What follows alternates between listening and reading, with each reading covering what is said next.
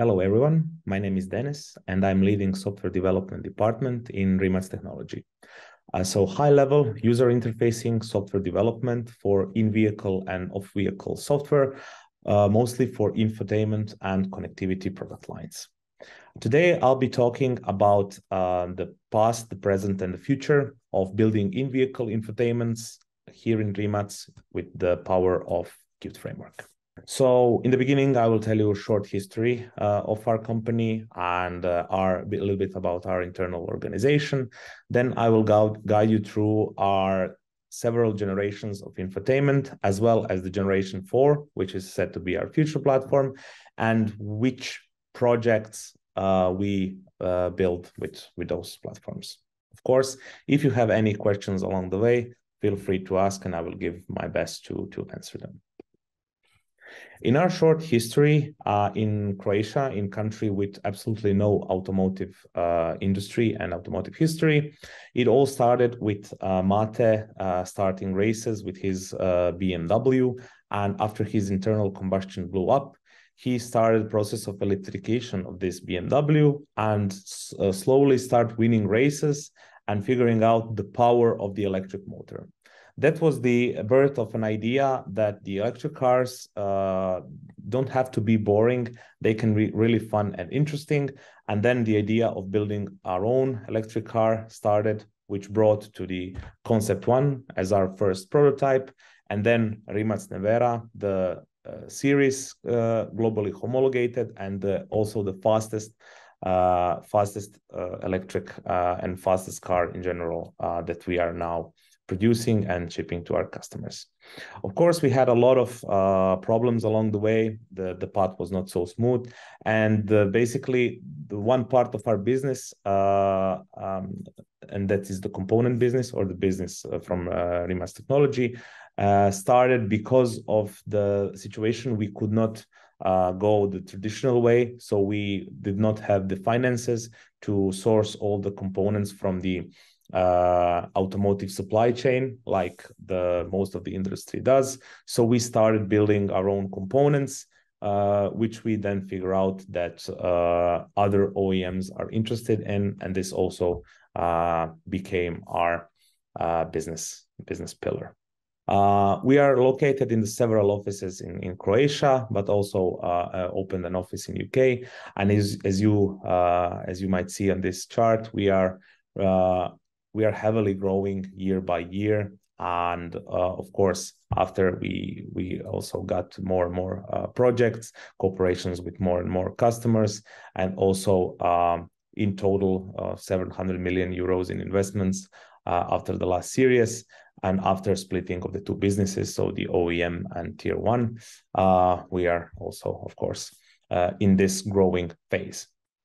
This is our new home that is supposed to be built next year. So Rimac Campus, that would have the production area for the Rimac components, but also the offices and also some additional commodities like the hotels and kindergarten, racetrack, and so on. So we are really looking forward to this project, and it is supposed to be the biggest of its kind in this part of Europe.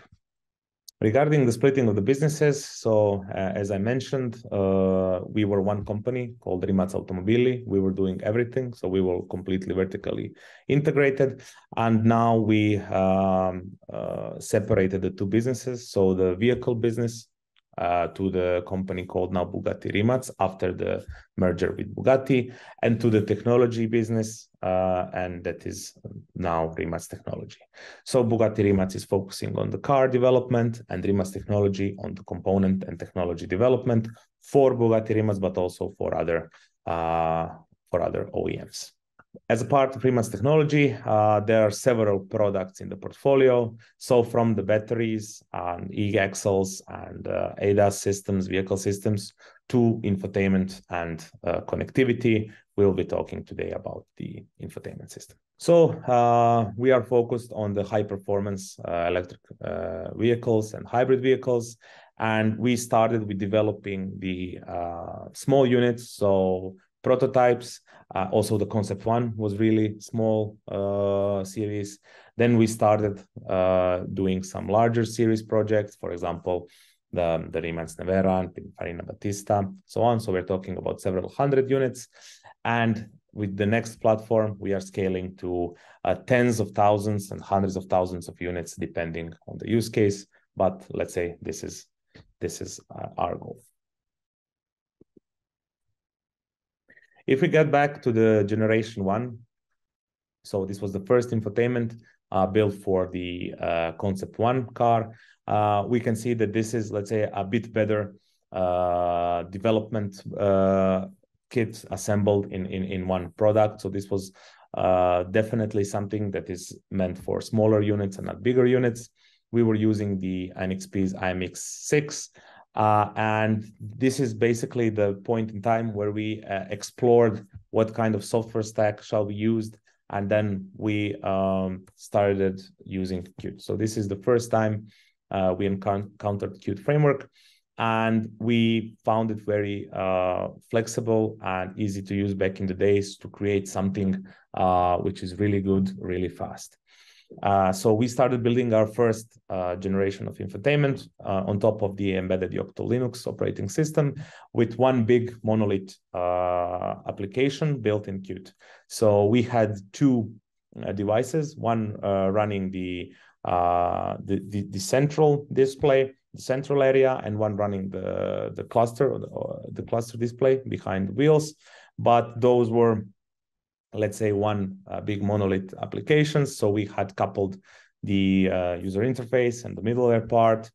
And as mentioned, we had just one application per screen. This was actually really good back then. So we managed to develop the infotainment for Concept 1, which was, I would say, quite ahead of its time.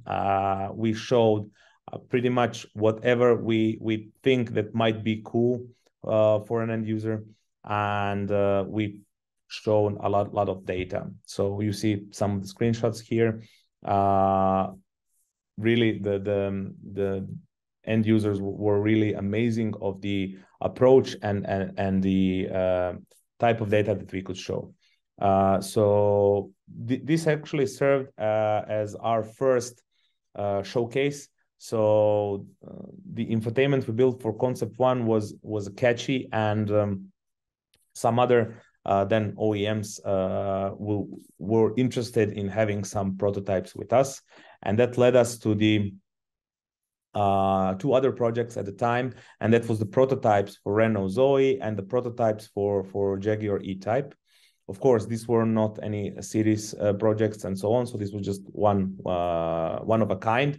And but we leveraged the same technology and the same approach from the Concept 1, and we managed to do this two prototypes in really a short amount of time. So as you can see, different user interface, but completely different look and feel under with the same hardware and the same let's say base software. Although it was still one monolith application, just reskinned.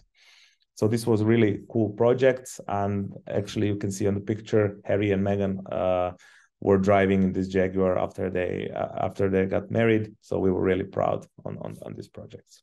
We figure out, well, if we are going into this direction, we should have a more modular approach, so more modular architecture. And that's why, while building the Gen 2 infotainment, which was still based on the IMX6 SoC, but from the software point of view, we figure out we need to develop a modular architecture, because it does not make sense to have one single app running everything, and it's not scalable, it's not modular, and it's not really even safe. So what we did is we took all of the functionality that we had from Gen 1, and then we broken it down into separate middleware services that were all in charge for their own domain. We connected all of those domains with the 0MQ as an inter-process communication bus, And of course, the user interface applications, they were all also separated. So we had now one modular platform that we could then use for multiple instances. Regarding the hardware changes, we also now developed a more robust hardware. So this is something that we went through different environmental thermal tests and so on, and it was also ready for functional safety features, as we introduced the separate microcontroller that was served for safety features. The installment of this unit was and still is, of course, in the Aston Martin Valkyrie. So we are also proud taking part into this amazing car, and it's being built on infotainment generation 2. Taking the same approach, but with more powerful hardware, we continue developing our generation 3 platform. So as you can see, we took the modules that we have already been developed for the generation 2, but we also added bunch more of those, and introduced the same approach to other types of hardware that are part of the infotainment system as a whole, and those are the knob controllers. So the 3 items that you see here on the right, there are knob controllers which are also utilizing the same software architecture, and they are also using the 0MQ as a communication bus between the main unit. Since we now have the more powerful hardware in terms of the IMX8 processor, we are now leveraging the one unit for running multiple displays. So in terms of Rimac Nevera, as you can see here, we are running 3 different displays. So the central unit, the cluster, and the passenger screen with the one infotainment control unit. And of course, we have 3 different knob units for 3 different rotary knobs. In terms of user interfaces, so again, completely bespoke UI, a lot of features, a lot of data. Let's say we kind of level up heavily the approach we had on concept 1. So we are showing the most of it, the most that the IVI has access to in the vehicle network, with also the completely bespoke UI designed also in-house. As you can see, Pininfarina Battista also run on infotainment Gen 3 platform, completely different user interface, completely different UX. So 2 lateral screens and 1 small central screen resembling the heads-up display.